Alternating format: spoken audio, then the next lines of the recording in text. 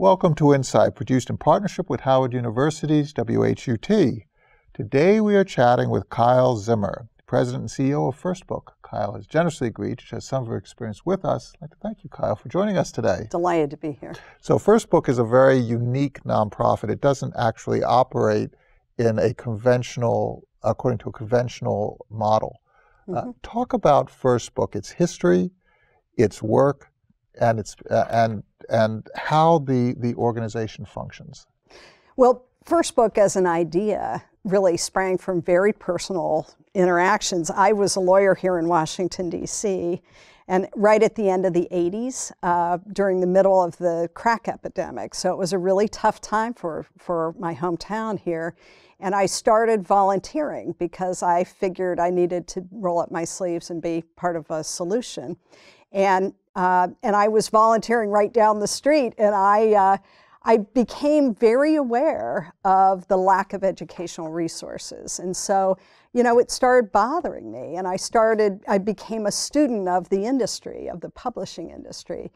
And I think because of my private sector roots and the private sector roots of my co-founders, we approached it, you know, you bring to the party whoever you are, right? And so we approached it from a very private sector angle right out of the gate. We said, what is wrong with the industry that the price point of an average premium picture book is $18? And totally out of the reach of so many children who, right, for $18, particularly in those days.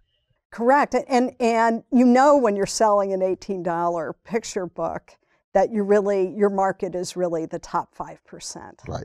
Right. And that might be okay if you're talking about socks, but it's not okay if you're talking about the single tool that is the major component of creating an educated culture, an educated community. You know, right from the beginning, what we realized that this problem is too big and too important to not look for a broad, systemic, and sustainable solution, right? So we never set out for a local or a regional solution because we thought whatever we're seeing here in our hometown of Washington, D.C., we know to be the case where I grew up in Appalachia. We know to be the case in the Midwest and the Southwest. You know, there are over 30 million children in the United States who are growing up in low-income households.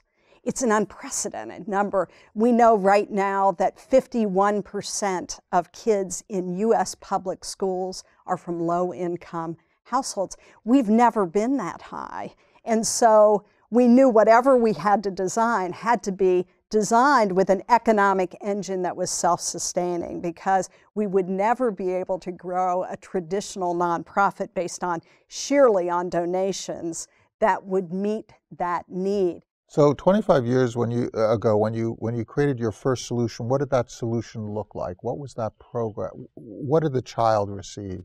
Well, it's a really great question because First Book has morphed over, like right. Every great business, right? It has morphed over the years. And so when we came out of the gate, we designed something called the First Book National Book Bank.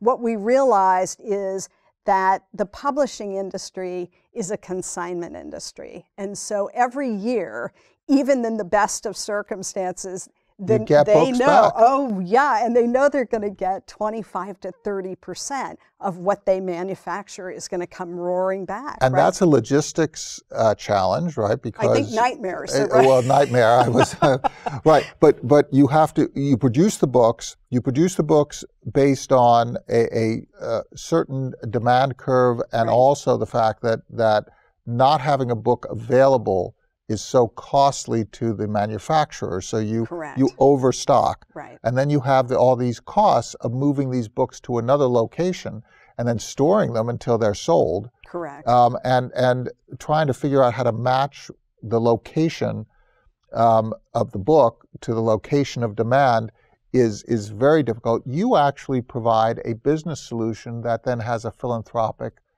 impact. Correct. And so our first model, and we have moved on, and I want to make sure I Yes, talk about the yes. next one because I'm even more excited about that. But the first model was to address the excess inventory in the industry.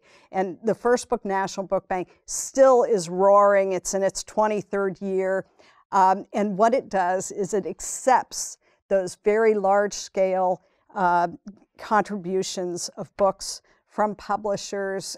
We work with more than 90 imprints across the US and Canada, and we make them available to anyone who is registered with us. And it's a very simple process to register. You just have to show that you're either a Title I school, Title I eligible, or serving 70% kids in need at a minimum. And anyone in our network can access the First Book National Book Bank books. The books remain free, and all they pay is a shipping and handling charge of about 60 cents a book, something like that. And it's a boon for the industry because, you know, these are people who love books, and the last thing they wanted to do was destroy the books or you know, put them in a landfill or pulp them or whatever. They were delighted to provide the books to kids in need, but it had to be in a way that was economically manageable for them. And so we really built this massive system that, you know, every year places between 10 and 13 million books through our Between 10 network. and 13 million books. And the reason why I wanted you to describe the first model, because the first model is very comprehensible, but what you have done is you've taken this way of thinking, this whole idea of engaging people in developing solutions that are philanthropically potent, but also have an underlying business logic to them, that create very robust solutions that where part of the solution is also how you fund the actual solution itself. So Absolutely. talk about some of the other solutions that you've developed over the years and the extent of your operations today. Sure. Well, you know, we on a regular basis at First Book, I always tease the team and say, you know, we're happy with what we've built, but we're never satisfied. And it's you know, you can drink your own Kool-Aid and be gloriously happy about your, you know, 170 million books we've placed in the hands of kids, and that's all great. But the reality is every morning we have to wake up and remember that we're really only serving about 25% of the kids who need us, and so there's a harsh reality that continues to push us toward innovation after innovation, because in order to reach those kids who are waiting, we know we need the new business models. And so we looked at the First Book National Book Bank, and it's still running. It's doing really well, but we said, what's great about? Well, what's great about it is it's very high volume and it's very low cost per unit. That's terrific. What's not great about it is that it doesn't give educators what they need. It gives them what we have. That's a disconnect. It also doesn't fix the problem with the industry. It doesn't reset or open a new market at the base of the economic pyramid. What it does, it's an end of the pipeline solution, right? And furthermore, we knew that when we put our binoculars on, we could see that, you know, like every industry, the publishers were going to get wiser and wiser about trimming excesses out of there. Of course, they have to. And so you relied on the inefficiency, and you were dealing with the inefficiency, but as people become better, the inefficiency diminishes, and therefore the supply, what you are supplying, diminishes, and eventually, if they're 100% efficient, there's zero supply. That's exactly right. And so we watched that and we thought it through, and about 11 years ago, we sharpened our pencils and built something called the First Book Marketplace. And we went to the publishing industry with a very simple business proposition. We said, your books are, we had done the survey work and all of our homework, and we said, your books are priced out of range for the bottom third of the market.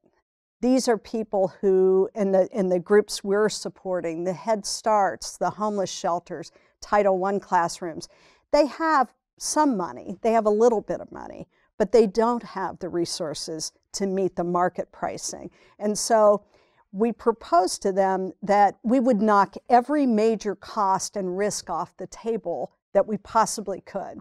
And we for the first time ever said, let's open this new market at the base of the pyramid on a non-consignment basis across the board. So we will purchase inventory from you and it will be non-returnable. And that changes the conversation, right, of course. And we said, we will purchase, but you will not have customer acquisition costs. You will not have advertising costs. We're going to talk to our own market. And a certain amount of your production workflow is plannable and predictable, as well as your revenue. So you take out that issue as well. You take out some of the friction in the system. Absolutely right. Absolutely right. So the First Book Marketplace now, entering its 11th year, it has grown by over 20% annually every year of its existence. In the early years, of course, that's not as challenging, but we're really proud to say that it's grown in excess of 20%, even in these most recent years. And we offer over 6,000 titles. We offer ebooks, we offer tablets. We have really begun pushing the parameters of what we can offer to this market, because we know that kids in this population, they need everything. They need exposure to everything. They need sports equipment, and they need, but they can't meet the market price. And so First Book is utterly focused on books. Of course, that's our centerpiece. But as we've grown, we've also begun to realize that our true mission, our true north, is eliminating all the resource barriers between that child in need and an equal and quality education. And that's the real American dream. We too often couch the American dream in terms of possessions, or owning a particular thing, a home or a car, right, or whatever it is. But the true American dream is that every child can rise to the level of their own, that their own energy takes them. They have every opportunity to be who they can become. And it also frees up all this intelligence, all this capability, all this energy, because those children are our futures. It's so thrilling. Even I've been doing this for 25 years.